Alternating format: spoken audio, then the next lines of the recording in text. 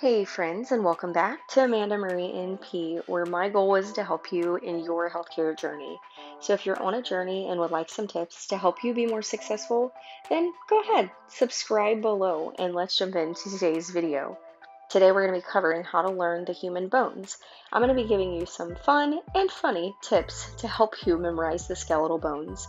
If you find yourself in your anatomy and physiology, or maybe a biology, health science prerequisite, and you need to learn the bones of the body, you've stumbled on the right video. So when you're born, you have 270 bones, and as you begin to age and you're almost an adult, a lot of those bones have fused together and you're left with a whopping 206 bones. This sounds rather overwhelming, like you're never going to be able to memorize all the names of these bones and where they're located. But I have some fun tips in this video to help you do just that. Okay, we're covering all the major bones and we are starting with the skull.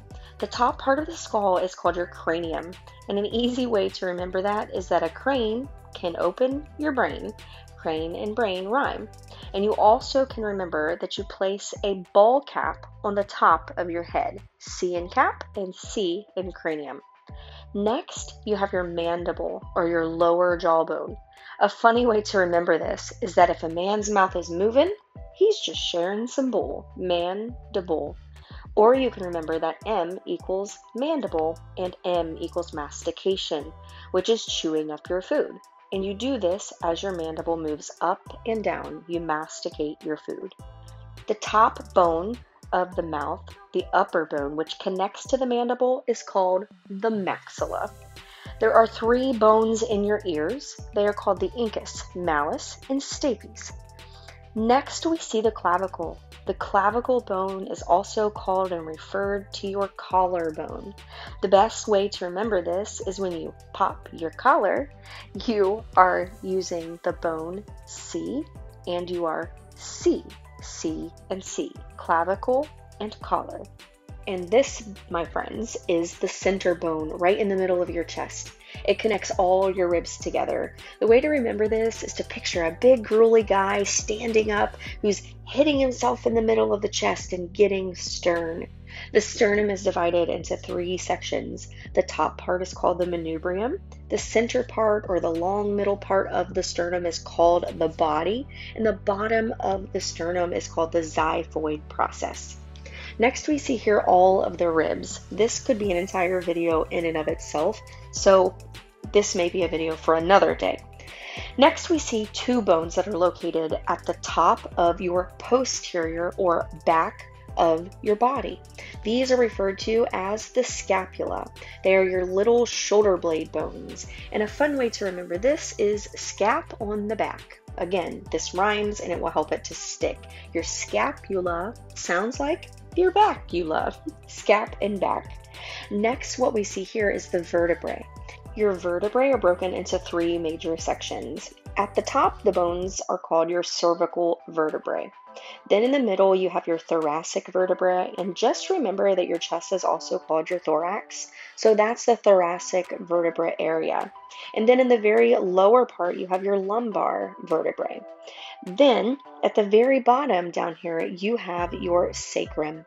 And a way to remember this is that the bottom area of your backside closest to your buttocks, well, that's a sacred area. Your sacred sacrum is located at the very bottom. Then right beneath the sacrum is a tiny little bone that is called your coccyx bone.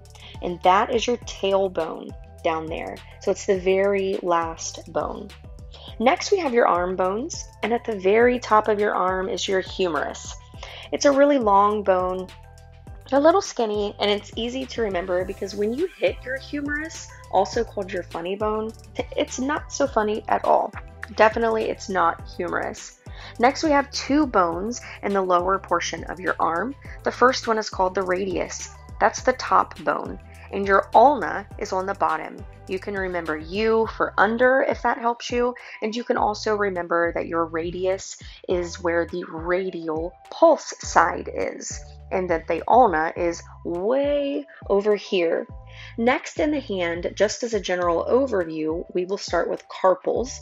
And the way you remember that is you use your carpals to drive your carpal. Next, you have the tiny bones that extend out from the carpals, and these are called the metacarpals.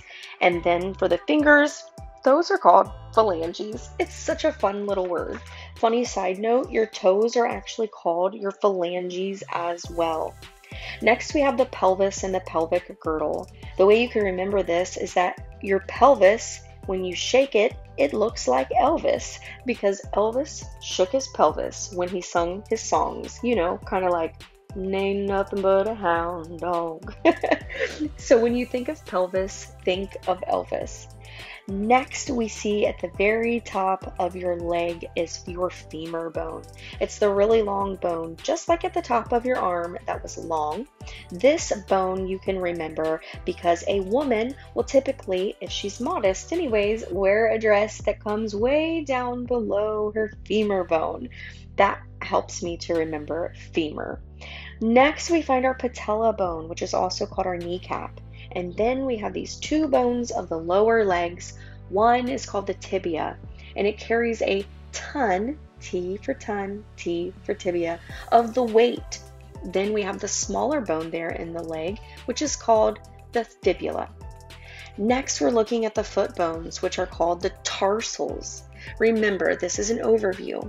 The hand bones were called the carpals, while the foot bone is called the tarsals. T for toes, T for tarsals. The bones that extend from the tarsals, I bet you can guess, are called the metatarsals. And just like your fingers, the toes are called the phalanges. I hope that this very simple overview of how to memorize the skeletal bones for your anatomy and physiology class has been helpful for you, and I hope that you are now committing to memory those human bones that you oh so desperately need to know. So if you are in your healthcare journey, if you're in nursing school, maybe you're a nursing assistant considering going to nursing school, then this is going to be the channel that you'll want to spend some time on. So go ahead and subscribe to this YouTube channel. Give this video a big like so YouTube pushes it out to other potential nursing students who need to have this content with them as well. All right, comment below what video you'd like to see next here and become an NP with me. I'm just an average Jane doing my thing, and I would love to help you along in your journey.